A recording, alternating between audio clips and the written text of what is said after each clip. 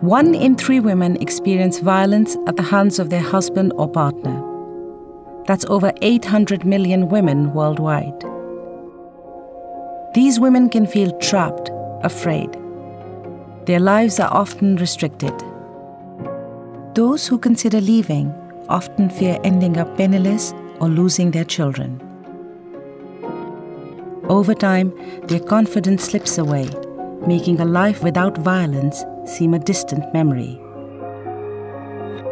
The abuse can lead to injuries, as well as serious physical and mental health problems, in some cases, even death.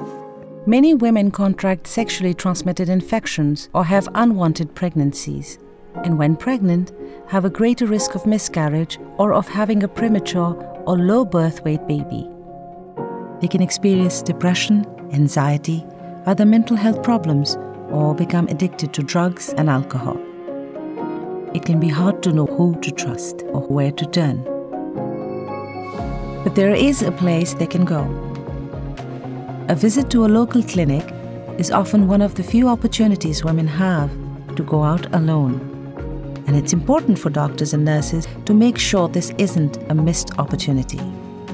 When doctors, nurses, and midwives listened with compassion, survivors are more likely to share their story.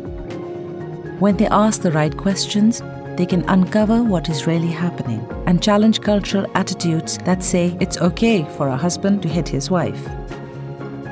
They can reassure women that it's not their fault and can work with women to help them stay safe.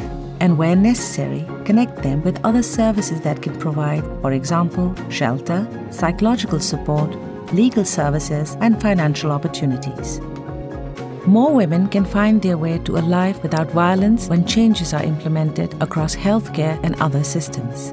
Changes such as private rooms for consultations, training that enables doctors and nurses to respond better to women's needs, and raising awareness of the harmful consequences of violence for women and children and how to prevent it. Making these changes helps foster a culture where violence is unacceptable and where women have the courage to speak out.